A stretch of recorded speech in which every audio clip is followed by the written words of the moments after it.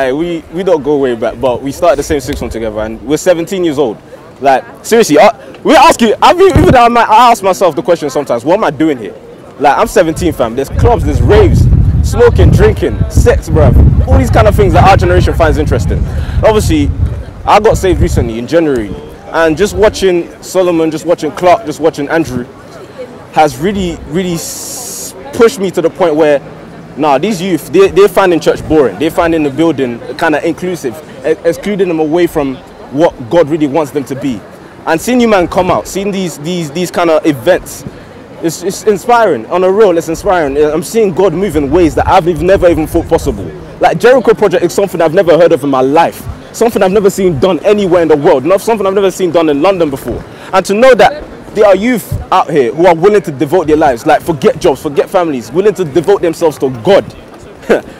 The devil is over. His life is over, fam. He has no say anymore. He actually has no say in London. Where's the devil, fam? He's running. He's running. God's here, and it's not time to play anymore. The devil is gone, fam. God is standing, and he's sending his spirits, and he's sending his angels, and he's sending his ministers, his prophets, and he's saying, now, you see, this world, it's been under oppression for too long. This world has been under slavery from sin too long.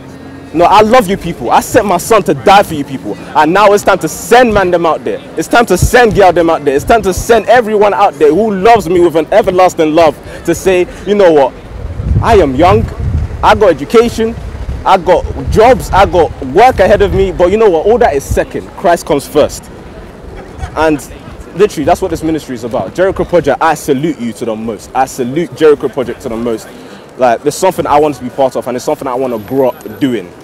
For real, you guys have inspired me, and I bless God continue. I pray continually every day for your lives. Don't stop doing what you're doing. The youth need you, the adults need you, the old people need you, the world needs you.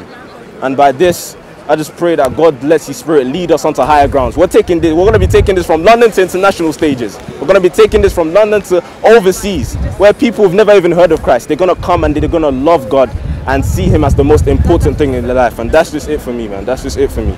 For real, it's a sick thing. It's a sick thing.